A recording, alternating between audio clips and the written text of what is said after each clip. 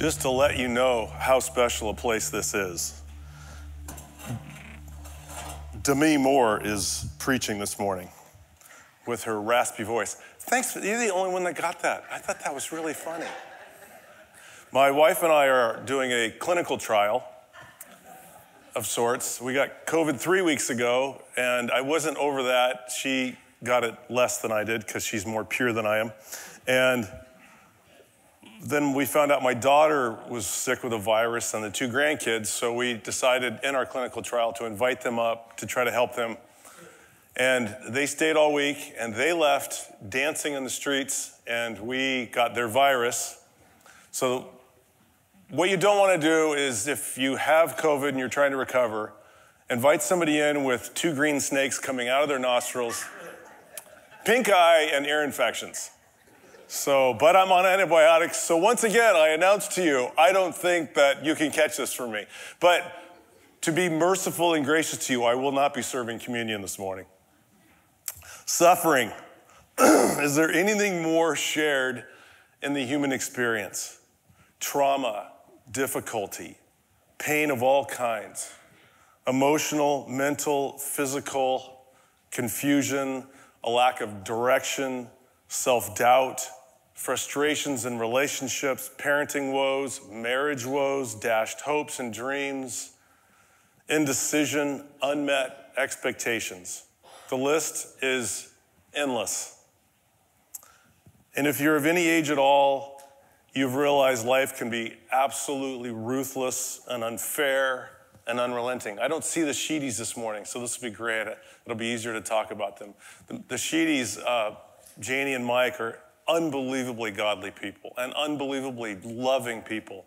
And for those of you that haven't been at Creekside very long, their story is pretty rough. They had 5 kids, 1 daughter and 4 boys. The 4 boys were all birthed and lived up to 3 weeks and then passed away. Yeah, that's good life, right? And I remember several years back, Mike's brother died. And I won't go into the details of that, but he died. And I remember he was in the parking lot, and I just felt like I gotta say something to him. I just want to connect with him. So I walked up to Mike and I said, I'm so sorry. Of all the people that don't deserve this, you're the one I would pick. And he looked at me and said something to me that was so profound, it just emblazoned upon my soul. He said, we will all suffer. It's just a matter of time. I promise I'm not trying to depress you, but since I feel bad, I think you should all feel bad too. Really what I'm trying to, did it work, Kimberly? Good. Let's just go home now and lay on the couch and watch the Warriors lose. I'm kidding. Oh, that's what got to you? Suffering is the common human experience. And I say this all the time, the world, life itself actually works against us, right? And it hurts. And nothing seems to bring out more bad information than when suffering hits us. Remember a couple weeks ago, we were looking at, Brian was preaching on the passage, I think, and it was the guy born blind. Do you remember how the whole story started? Remember? They asked him, who sinned, the blind guy or his parents? That's called bad information. Ask someone that has suffered, and they will tell you something completely insanely insensitive that someone said to them. When Lynn and I got married, I was 22, she was 23, and 6 months into it, we thought, we've got marriage down, we're ready to go. So we started a youth group, and we started with 2 kids, and about 3 months we had like 30 kids, and that's when we really met Brian and Rhonda Fury, and every week they ministered to these kids with us.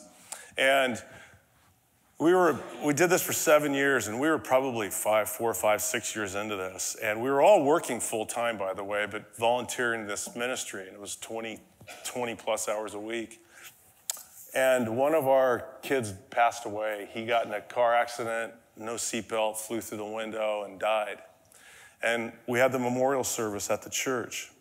And the mom, I was distraught. I mean, I was 26. One of my kids that I'd ministered to all these years was dead. 17-year-old guy. And I walked into the service, and his mom saw me, and she walked over to me. And she said, "Do you feel guilty you didn't spend more time with them?" That was helpful. The chapter we are entering is one of those chapters. It's painful to read. It's frustrating to process, and often leaves us with what we don't want to hear. And even though it ends great, really great, by the way, by the time we get there, our insides are splattered all over the pavement. It's a little bit, to me, like the book of Job, if you've ever read the book of Job. It ends awesome in the last chapter, but it takes 41 chapters to get there, slogging through pain and confusion and turmoil and lousy advice. And yet the story this morning holds the shared experience with each of us and a deeper understanding of just how we should think and perceive the idea of suffering and God's part with it. The story of Lazarus dying, that's the story, and we're going to take the next month to look at it. And I would also add, it's the story of his sisters, Mary and Martha, dying inside. Much like the story of the guy born blind, and we'll be taking quite a bit to process this. And I have the lovely task of sorting through the introductory mess, which I kind of like, by the way. And before we enter this kind of firestorm, let me just remind you, this is the 7th sign. Remember, John has 7 signs. I say the 7th sign, but I hesitate to call it the final sign because there's one more beyond the 7. And I hesitate to call it the greatest sign, even though it's clearly the greatest of the 7 signs that we've seen, because it points to an even greater sign. The raising of Lazarus is the sign that points us in the direction that the Trinity is ultimately after, raising humanity from the dead. And the raising of Lazarus is the sign that points ultimately to Jesus' resurrection. The beginning, he's referred to in the New Testament as the first of the resurrection that makes it possible for all of us to be raised. So with that, let's try to tackle this messy introduction. And what I want to do is 3 things. First of all, I want to kind of bring us back into this shared experience that we all have, and we'll resonate, we'll relate with frustration as we read some of the things that come out of this first 16, 17 verses. And then I want to turn that around and look at the assumptions that I think we have to make in suffering if we want any chance at finding peace. And then very quickly at the end, what is our responsibility within it? So first of all, the shared experience. So what happens? Let's set the stage, and then let's let our hearts and minds kind of enter into it. So we're going to look at the who, we're going to look at the where, we're going to look at the when, and then we're going to look at the kind of the dreaded what. So first of all, the who, John 11. This is where our story starts. Excuse me, I'll try not to do that very much. Now, a certain man was ill, Lazarus of Bethany, and the village of Mary and her sister Martha. It was Mary who anointed the Lord with ointment and wiped his feet with her hair, whose brother Lazarus was ill. Now Jesus loved Mary and her sister and Lazarus. These names probably sound very familiar to you if you've been around Christianity at all. There's this whole scene that's actually in the Gospel of Luke, chapter 10, when Jesus goes to their house. And he obviously, you can tell in that passage, knows them very, very well. He's very close. Remember, it's the story where Mary's sitting at his feet, remember? And what's Martha doing? Running around like a chicken with her head cut off is what my father would say, right? And she's complaining to Jesus, why won't she help me? Look at all the work I've got to do. Those are the same people. And then in our passage this morning, it says that Mary was the one that anointed Jesus' feet with the costly perfume in the house that actually created a kind of a financial backlash. We're going to look at this in a couple months. It's in John chapter 12, and it records the story. And when Judas Iscariot, the betrayer, sees her do this, he refers to it as an absolute waste of money. Jesus, on the other hand, is so moved by Mary's act, he assumes she's anointing him for his death. It was a week from this morning's passage as Jesus returned to their house for his last Shabbat meal. The bottom line, these 3 were very close to Jesus. Mary, Martha, and Lazarus. And you're going to find this in the coming weeks as we unfold this story. They're as close to Jesus as anyone, and I mean anyone, including John and including Peter. John's gospel records, this is the when. When did this take place? John's gospel records at least 5 trips by Jesus to Jerusalem. And as I said before, they always seem to coincide with a festival, which is why you would go to Jerusalem. In chapter 2, we have the Passover, and we have in chapter 7 the Feast of Sukkot, or the Feast of Booths, as it's called. Kimberly shared on the Hanukkah in chapter 10, and then back in chapter 5, Shavuot, or Pentecost. And our story this morning is the 5th and final, really the final trip before the final trip. And it's late winter, more than likely about 6 weeks before Jesus enters Jerusalem for his last week.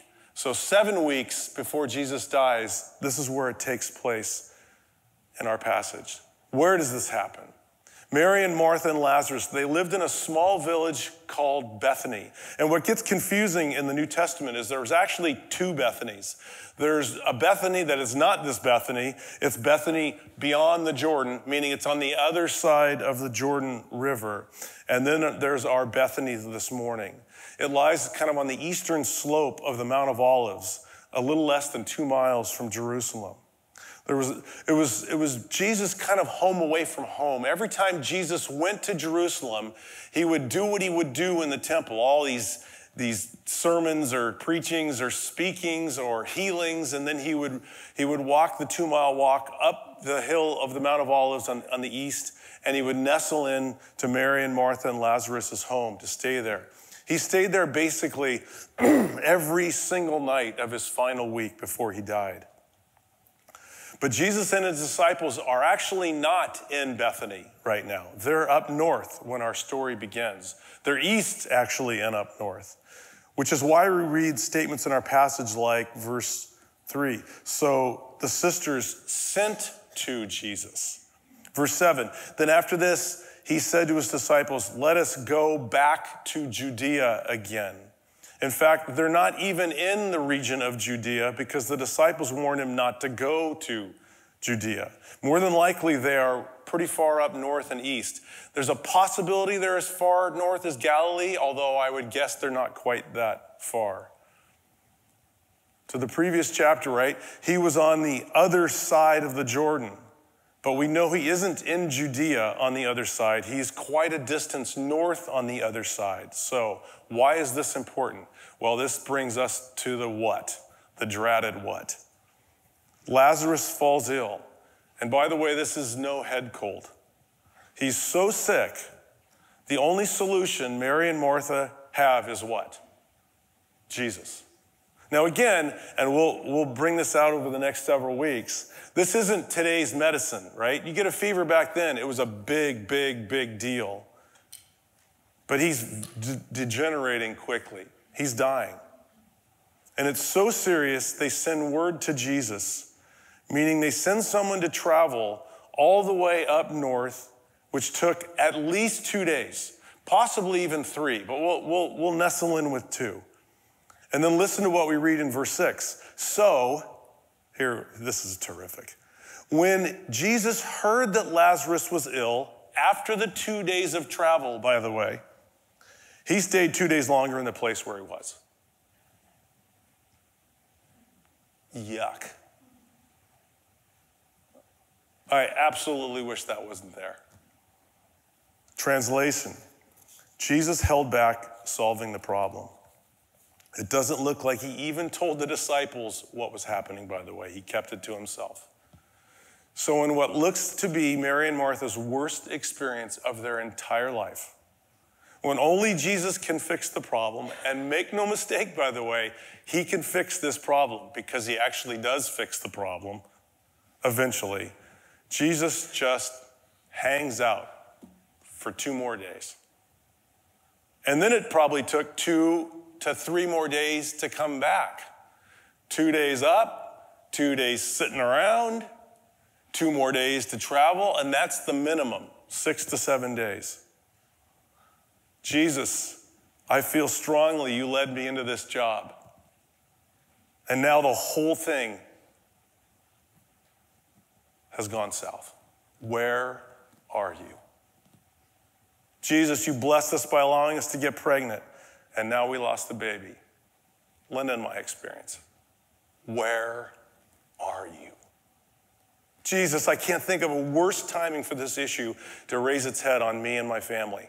Where are you? Jesus, all we're trying to do is be faithful and loving, and we're getting our lunch eaten. Where are you? Well, I'll tell you where he was in this morning's passage. He's not coming for several days. And lest you think I'm overplaying this, verse 14, then Jesus told them plainly, oh yeah, Lazarus has died. Plain and simple, this is one of those times God does not come across very well. And to make matters worse, if that's possible, he waited on purpose. And to make it even more frustrating, let me read verse 4. But when Jesus heard it, he said, this illness does not lead to death. It is for the glory of God, so that the Son of God may be glorified through it. When we are hurting and we are confused and we are struggling, hearing God will be glorified usually doesn't connect in a super helpful way to me. I want to suggest this is the human experience. And almost to make matters worse, Jesus gives us either the, or at least a reason. The only one he gives, by the way, and I'm not sure that is what any of us really want to hear when we are in this kind of pain. Verse 14, then Jesus told them plainly, Lazarus has died, and for your sake, I'm glad I wasn't there, so that you may believe, but let us go to him. What's he saying? It was on purpose. I'm glad I did it, and this will help your faith. All better? Helpful? Well, let's move to unpiece then what's really happening. This is our shared experience, and Jesus' words on the surface seem to back it up. But let's lift the hood up on this car and see what's true of God in pain. Let's unpeel the assumptions that I think we have to make when we're in pain, when we're struggling, when life gets difficult, when we're suffering, if we want any chance at having peace. Beyond the human experience and what we read that fuels how we often feel, what is actually going on with God in crisis? What assumptions can we make about life? What assumptions can we make about God from this story that will help guide our hearts and minds through it? Because suffering is bad enough, but suffering with terrible thinking and a bad perspective will destroy you. Jordan Peterson had this amazing talk on bitterness and resentment. In fact, several of us just went to see him in the city and talked about this very thing. This is what he said. Life is suffering. There's a good start. Life is suffering, and suffering can make you resentful, murderous, and then genocidal if you take it far enough. So you need an antidote to suffering. And maybe you think you can build walls of luxury around yourself, and that will protect you from the suffering. Good luck with that. That isn't going to work. Maybe you think that you could build delusion and live inside that. Well, that's going to fall apart. What is there then that's going to help you fight against suffering? That's easy. It's called the truth. The truth is the antidote to suffering. The reason for that is because the truth puts reality behind you so that you can face the reality that's coming straight at you without becoming weak and degenerating and becoming resentful and wishing for the destruction of being, because that's the final hell. The final hell is your soul wishing for the destruction of everything because it's too painful and you're too bitter. And that happens to people all the time. So, what assumptions can we make when we're going through difficulty? There's 5 I'll give you this morning. I'm sure there's more, but I have COVID fog. Number 1, God is not responsible for suffering. He is responsible for his response, though. See, God doesn't do chaos. God doesn't create chaos. God creates order out of chaos.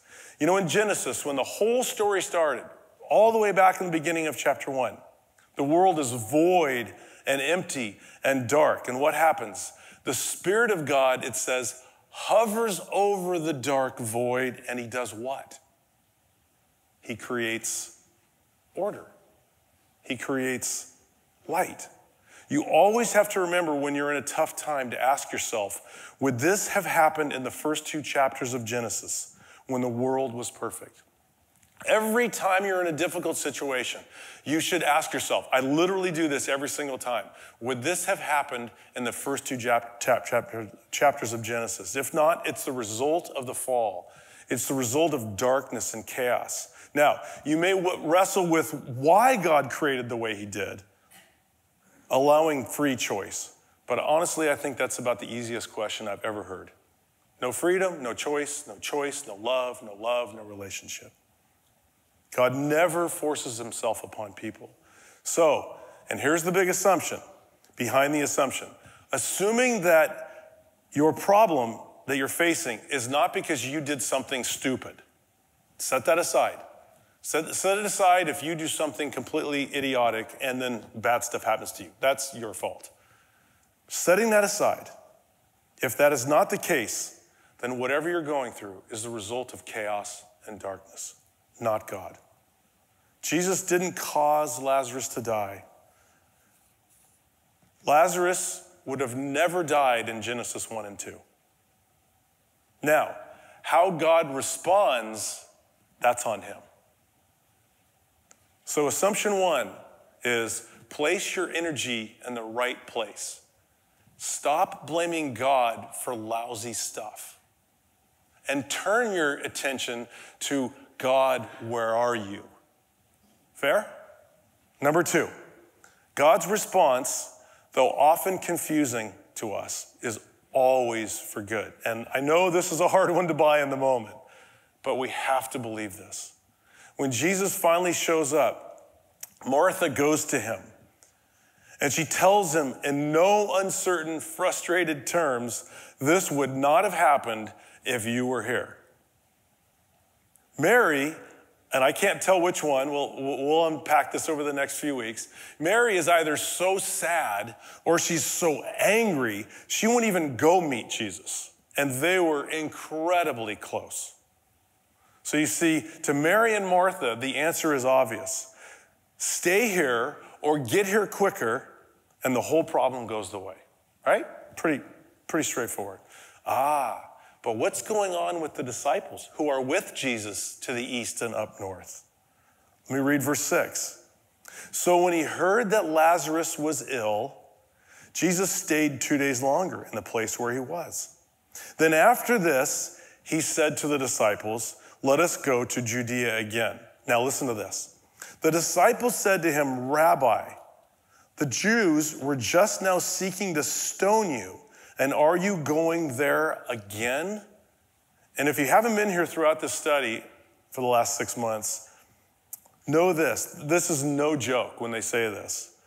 Jesus has been on the verge of being killed multiple times, running for his life.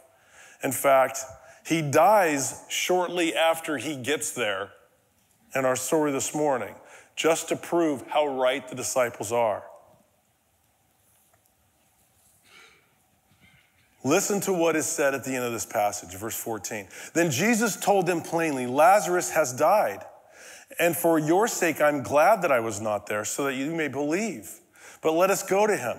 So Thomas, called the twin, said to his fellow disciples, let's go with him, that we may die with him. Now, why do I point this out? Why is what's going on with the disciples so relevant? The sisters, on the one hand, are convinced that their limited perspective is right, that Jesus should have acted in a certain way. And they're partially right, I think, right? If Jesus was there, he wouldn't have died. And yet, the disciples are convinced from their limited perspective that Jesus should have acted and should act in a certain way. And they're partially right. Don't go at all, because if you go, you're going to die, which is exactly what happened. But here it is. They're both completely wrong. You see, first, if Jesus doesn't wait, he cannot raise him from the dead.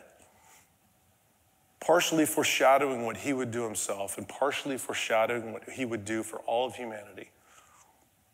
And if he doesn't go at all, he cannot die for humanity. So here's the answer. You and I have no clue what's going on in our life. Fair? We think we know, and here's the deal. We think we know because we're partially right. You know what partially right is? Pretty much almost all wrong. When I got fired unjustifiably 20 plus years ago, God used it to create the company that Brian and I got to do. Not only did he create the company that we got to have, Brian and I got to spend 5 days a week together all day for 20 plus years. And ultimately, he created the finances and the time for me to pastor this church the last 10 years with no paycheck. Painful? It was terrible to get fired like that. Confusing at times? Absolutely. Glorious? Amen. Romans 8:28, that famous verse. And we know that in all things God works for the good of those who love him, who have been called according to his purpose. And this gets so misinterpreted. It does not say that all things that happen are good, of God's design, or have a good reason or purpose to them. But it does say that God will redeem good out of all situations. We must buy this. He's responsible for his response. And oh, by the way, his response will be good in the end. Number 3, God may look absent, but he's always involved. You know, in our passage this morning, all we see is that verse that I read. When he heard that Lazarus was ill, he stayed 2 days longer in the place where he was. You see, he looks so distant and uninvolved and uncaring. But we will see in the coming weeks what Jesus was really doing. Let's just take a little peek and then we'll bounce back out of it in verse 41 at the very end of the story. So they took away the stone, and Jesus lifted up his eyes and said, Father, I thank you that you have heard me. I knew that you would hear me and always hear me, but I said this on account of the people standing around, that they may believe that you sent me. Tell me, dear Creekside, what was Jesus doing while he delayed those 2 days and then traveled for several more days down there? What was he doing? What was he doing? Say it louder. He was talking to the Father.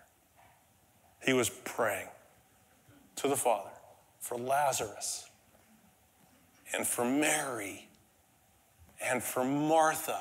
And oh, by the way, don't forget, he's praying for all his dudes that are marching to Jerusalem where he will be destroyed, along with every hope they've ever had.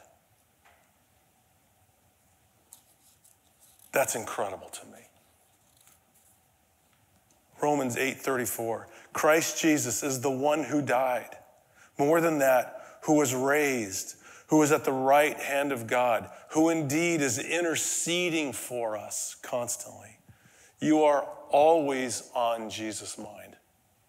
Hebrews 7:25, consequently, Jesus is able to save to the uttermost those who draw near to God through him. Since he always lives, he lives to make intercession for them. He lives, listen to that. He lives, he breathes to make intercession for you to his Father. I just think that is incredible. You are always on Jesus' heart. You are a constant topic of conversation between Jesus and the Father and the Spirit. Do you know what the next verse in Romans is, by the way? The one I just read. Who can then separate you from the love of Jesus? No one. Number 4. Death is merely sleeping to God. And by death, I of course mean physical death. But I actually mean any issue in your life leading up to and including death. If Jesus can solve death, he can solve whatever ails you. If Jesus can raise order out of chaos like death, he can raise order out of your issue. Listen to what the master says in verse 11. After saying these things, he said to them, our friend Lazarus, he's fallen asleep, but I go to awaken him. Unless you think Jesus is completely delusional, 10 seconds later, he says this. Then Jesus told them plainly, Lazarus has died. And for your sake, I'm glad that I was not there so that you may believe, but let us go to him. Hear the urgency, but let's go. What gives, right? Death is just sleeping to Jesus. Your problem is like sleep to him. I know it's massive to you, and because it's massive to you, it's massive to him in importance. But in difficulty, it's like waking somebody up. And finally, and this is a weird one, his glory is always a shared glory. Remember what I read earlier in the passage. You know those verses in the midst of struggles when it says, but take heart, God's going to be glorified, right? But when Jesus heard it, he said, this illness does not lead to death. It is for the glory of God, so that the Son of God may be glorified through it. And you're thinking, how in the world does that help me, that God is glorified? Well, God's a Trinity. He is always others focused. So his glory, when he is glorified, it's actually a shared glory with us. So what do I mean by that? Well, what does it mean to glorify God? To glorify God means to simply see him accurately, not to blame him for what we think he is, but to actually see God accurately. You see, when we see God accurately, then we have a chance at seeing ourselves and all of life accurately. Don't see God accurately, you'll never see yourself and life accurately. When we see God accurately, we see that we are then created in the image of God. When we see God accurately, we see that he is the creator, and thus we are birthed out of them. We are like him. We are, to borrow last week's phrase, derivative. We are his. When we see God accurately, we see he is a Trinity, and thus we are made out of his essence. We are relational and loving only because he birthed us. When we see God accurately, we see that he's the ruler, and thus we can see that we are his under-rulers. Remember that from last week? When God is glorified, we share in his glorified. We are glorified too. When he wins, we win. When he is raised, we are raised. We share his glory. 1 Peter 5:10, and after you have suffered a little while, the God of all grace, who has called you to his eternal glory in Christ, will himself restore you, confirm, strengthen you, and establish you. He will glorify you. To him be the dominion forever and ever, and amen. So, what's our responsibility then? When things get tough, and they will. If that's the greatest insight you've gotten out of this morning, you're delusional. They will. What's our responsibility? Jesus, in the middle of this passage, makes this weird statement that doesn't seem to fit anything.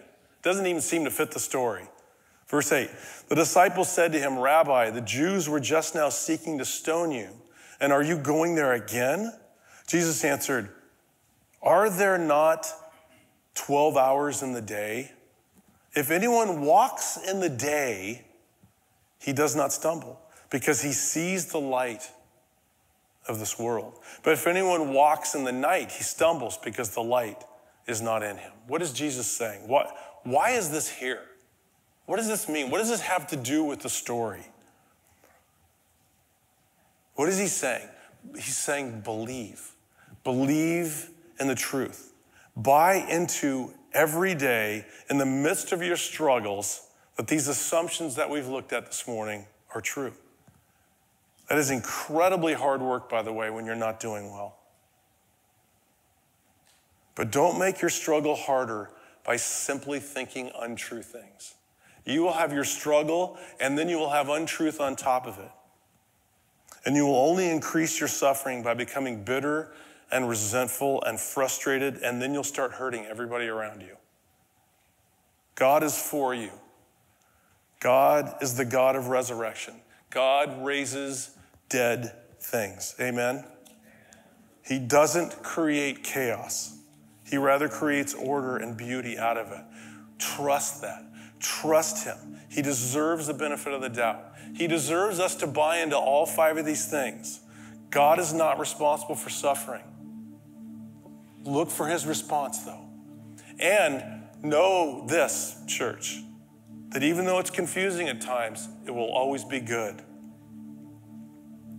3, he is never absent. He didn't leave you. When the psalmist would pray, God, where have you gone? It doesn't mean God went somewhere. It means that's their perspective. And it's okay to say that to God. Just know it's not true. God has been there the whole time, suffering with you and pain over you. You don't think Jesus does not want to take you home right this second? It burdens him. It weighs on him that we have to go through this world. This is how much he loves this world. This is how highly he thinks of us as his priests, to be his witness to those around us, when all he wants is for you and I, in a blink of an eye, to be raised to him in presence with him. What grandeur he has given us. And remember that death is sleep to him.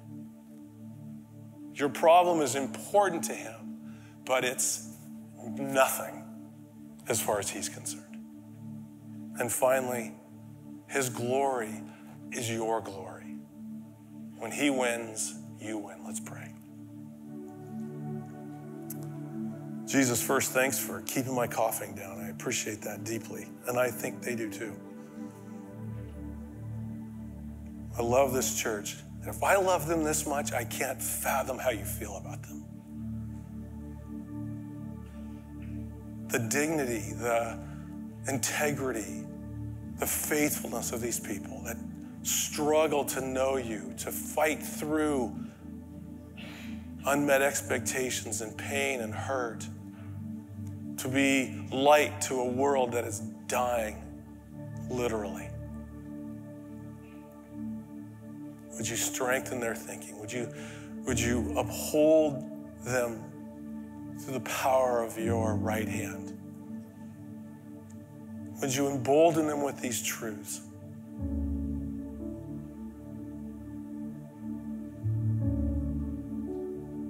Would you allow each of us to lay our dying Lazarus before you, knowing that you're good and present, the 3 of you constantly having us on your mind and in your conversation, and that the dying thing is simply falling asleep.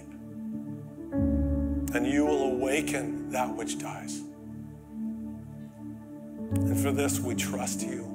We give you the benefit of the doubt. And we sing to you because only you deserve it. In Jesus' name. And all God's people said.